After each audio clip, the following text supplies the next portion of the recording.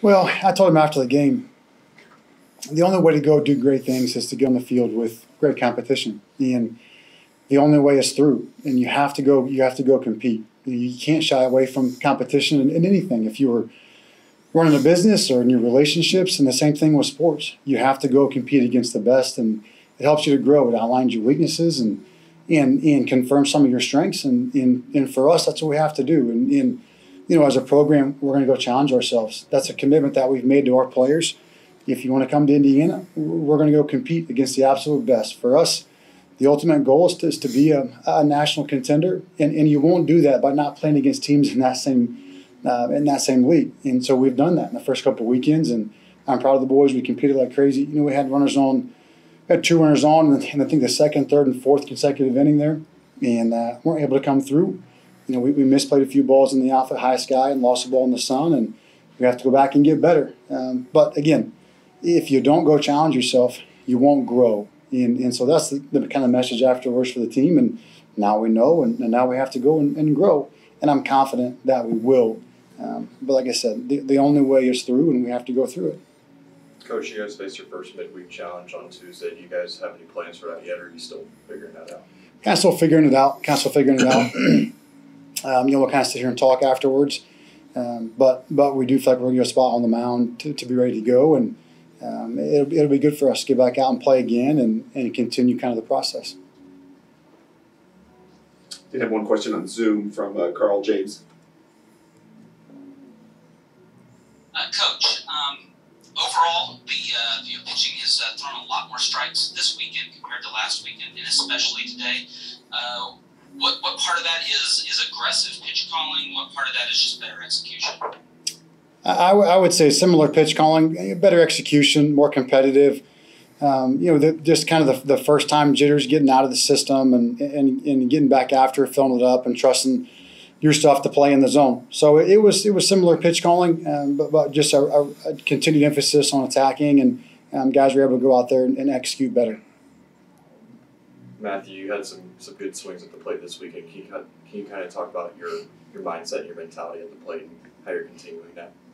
Yeah, well, even Clemson last week, I felt like there was a few things that I left out on the table, some small adjustments that had to be made, and got with Mercer and Weatherford and made those adjustments, and then we're able to kind of put them in action. Still a few things that could have been done, but at the same time, it is positive looking at some of the things that I was able to accomplish toward the end of these last two games. And I think that's for a team, for a whole team as well. Just the offense in general, we made some huge strides within the last 6 games, and I'm very excited on where we're going to take it in the future. Matthew, what's your approach as a catcher when you're dealing with the pitching staff that obviously is having a rough time today? What do you do to try to calm them? I just try to stare at the pitcher, just kind of let him know that I'm battling back there with him, and I've always got his back, and I think they know that as well. I think it's important to realize for our pitchers that, how good they are. And we were able to see it for the fall and for the winter and majority of the spring, just how good of a pitching staff we have, how good the breaking balls are, how they attack. And Glenn does an awesome job with them, and just being the competitors that they are. I think it's important that, we all stay with them and realize, how good of pitchers we have, and we're going to see it in the future. It's coming. So I'm excited about that as well. Coach, a big road trip like this is usually a lot of bonding opportunities for a team like this. How do you feel that's important for the rest of the season moving forward? Oh, you hit the nail on the head there. It's critical. It's critical. You build relationships and you build trust. Right? A team that doesn't trust each other is a team destined to fail. And a team that has trust and has compassion for each other and empathy is a team that can pull together. Right? You pull through a day like today, and it is one day, but the relationships and the bonds that you build through that last a season and last a lifetime.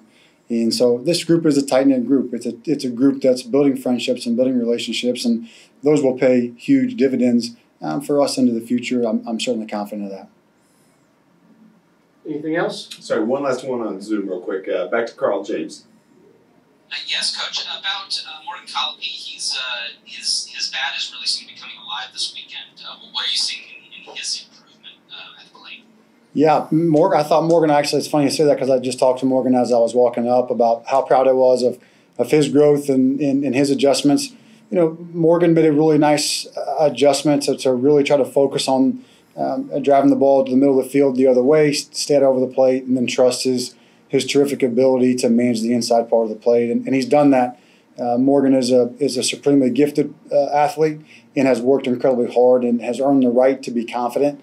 You could just see in his body language he was a much more confident player and was able to really trust his plan and execute it and had a really nice week. And I was very, very proud of Morgan.